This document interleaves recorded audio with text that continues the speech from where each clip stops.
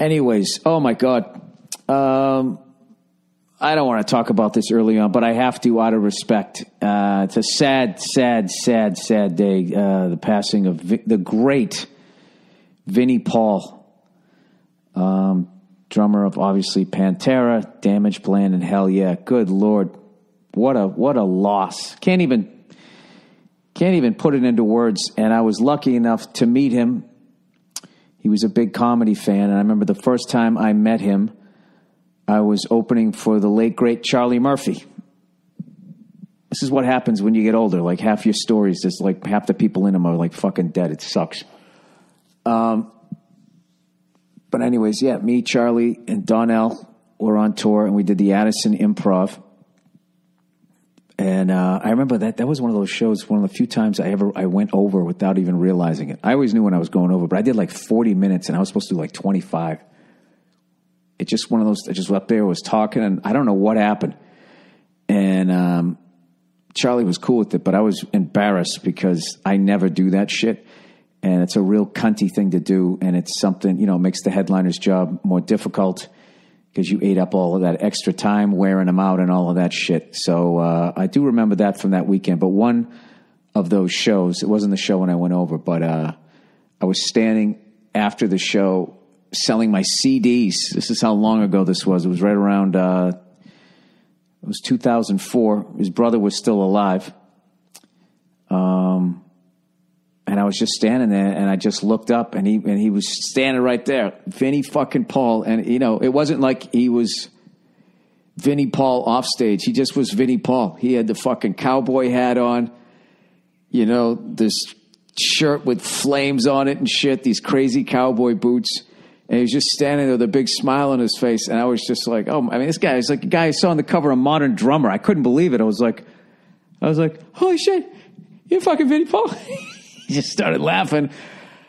And, was super complimentary about the show and all that. And then he invited us out. He had his own club out there, Gentleman's Club. And we all went out there, and he was nice enough. I actually sat with him in his club for like 45 minutes, like a total drum nerd, and asked him all of these questions about drum parts that he did and like who were the guys that he listened to.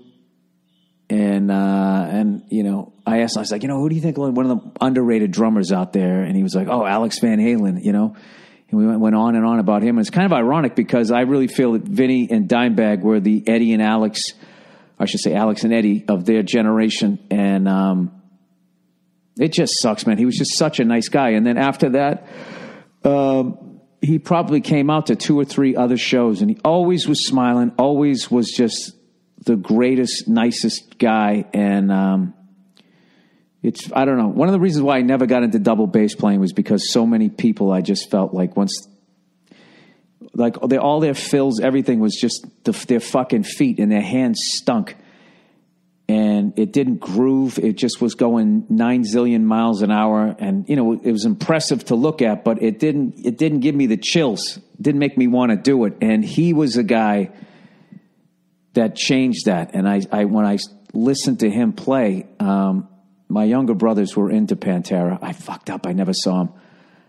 I remember one of my brothers went to go see him, was telling me how amazing the show is. But to be honest with you, like I just, concerts were different back then.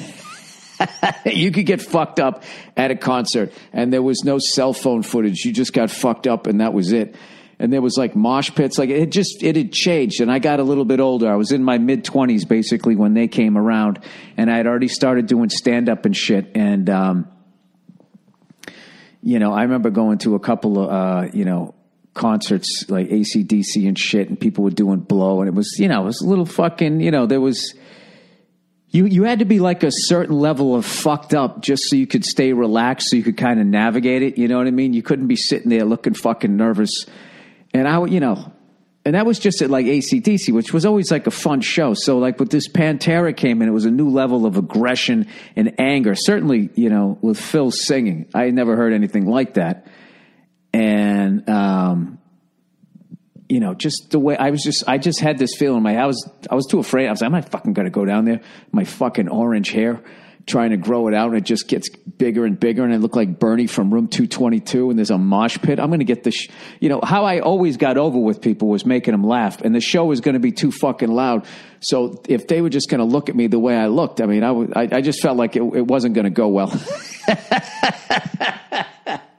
So I was a fan from afar, and I really fucked up by not seeing those guys. And I remember when Vinnie came down on the show, he said, "Hey, you know, I got this new band. I think it was Damage Plan." He said, "We're playing New York." He goes, "I'll hook you up." I said, "Really?" He said, "Dude," he goes, "you can fucking stand right behind me while I play the whole show." And of course, I had some fucking road gig when they came to town. I think Florentine went. Because I remember talking to him about it, and I was so fucking envious that he got to go and I didn't get to go. So I never saw him play live. But, you know, since doing that Dean Del Rey show where I had to learn how to play, I butchered the song, but I tried to learn how to play that song by Motley Crue, Live Wire, which had the double bass, you know, basic thing in there.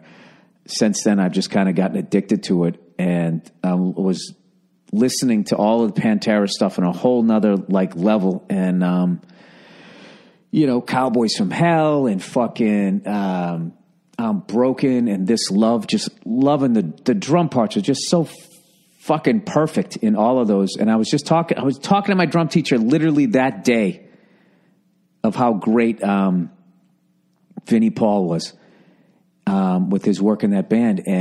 And then, like, it fucking was so weird that night. Then all of a sudden I got that text. I couldn't fucking believe it. And super sad, but I don't know. Like, the only good thing I could say is the mark that the guy left is he won't be forgotten. And obviously his brother hasn't been.